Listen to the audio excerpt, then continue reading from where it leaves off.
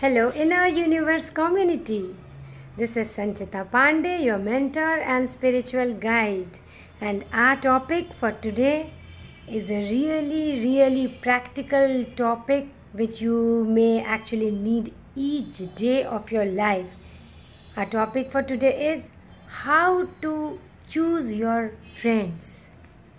Whether you go to your office or you join a hostel in college, or you have just shifted to a new colony, everywhere you'll find people, and some of them will gradually become your friends. So how do you choose the friends who will stay with you the entire day, who can knock at your door any time in the night? Let us see what are the points you should actually see in an individual before choosing the right friend. Be mindful, extremely selective and very intentional about the people you allow in your life. Not enough people are talking about how life-altering this is. It is so important to choose your friends because most of the time you will be hanging around with your friends and their behavior, their habits are going to brush with you, and that is what you are going to pick up. So if you are with the right friends, you will be inspired and you will grow in life. That is why we say it is really important to have good friends. Be really careful while choosing your friends, because it is my experience that individuals who visit you first in your hostel or your working place, they may not necessarily be the most caring individuals. They may come just to collect facts about your personal and professional life, and they will just collect all the knowledge and discuss you in their own group so that they become the center of attraction. So you should be nice to everyone around you, but when it comes to choosing your friends who will hang around you the whole day and can come knocking any time in the night, yes, be really careful. Here are a few points that I have jotted down, and I will convey them to you before you choose the right friends. First, listen intently to what a person says. Check if his words match his actions. Second, you are as good as your values, so check out for the right behavior and habits.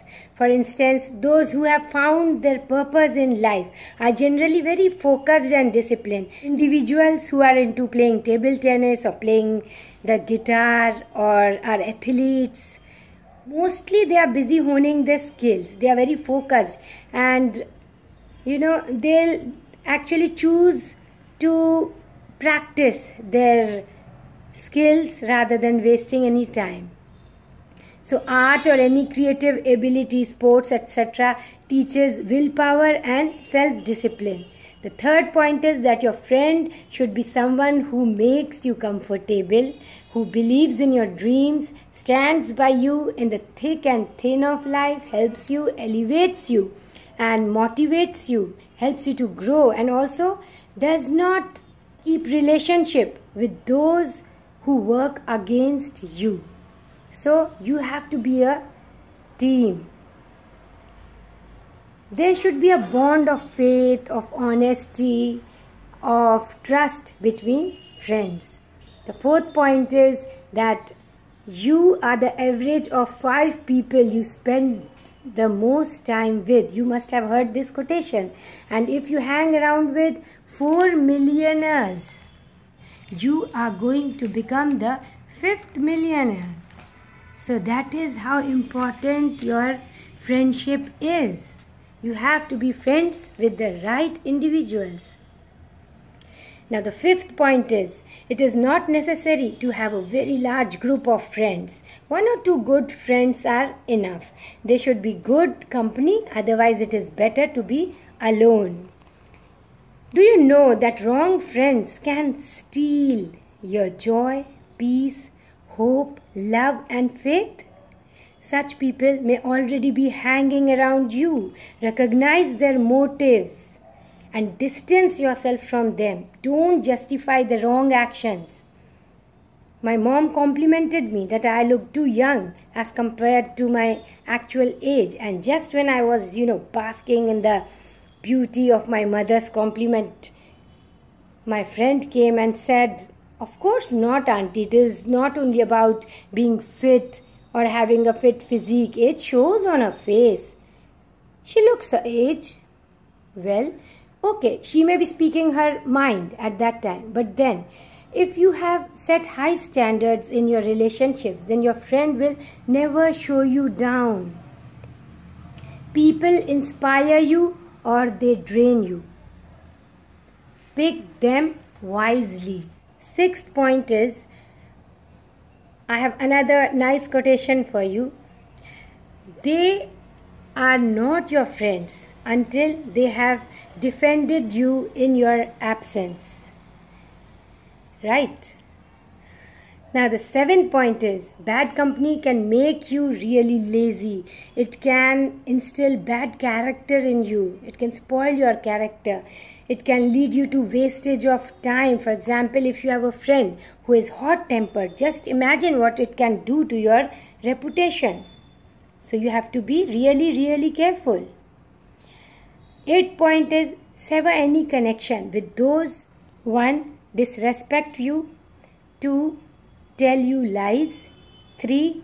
show you down, and 4. uses you for their own benefit but are not seen when you need them. Remember, cutting people out of your life doesn't mean that you hate them. It simply means that you respect yourself. Not everyone is meant to stay.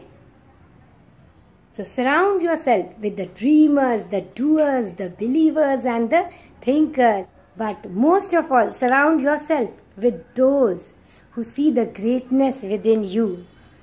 You may be drained of your precious energy or you may feel inspired. It is your choice. So choose your friends really, really wisely. Here's hoping that now you know what points you have to keep in mind before choosing the right friends. I love you. May you have a beautiful day. Thank you.